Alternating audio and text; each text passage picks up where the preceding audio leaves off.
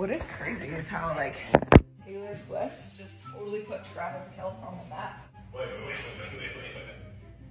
Taylor Swift did not put Travis Kelce on the map. Maybe for women. But Travis Kelce is an ultra famous. Travis Kelce went in the top 5 of everybody's fantasy football draft. We've all known Travis Kelce for years. He won the Super Bowl twice. I don't think so. That's like you telling you Travis Kelce just put Taylor Swift on the map, and I'm like, yeah, but she like. No, but you like he was not. You are like so into football, and I've literally never heard his name. I could tell you. Yeah, like, but that doesn't mean anything. You can't name anybody. Like you're not a prime example. Even casual football fans know who Travis Kelce. Somebody isn't one of the best players on a Super Bowl team and a best player in every fantasy draft for multiple years, and then you're just like, who's this guy? And he has a podcast.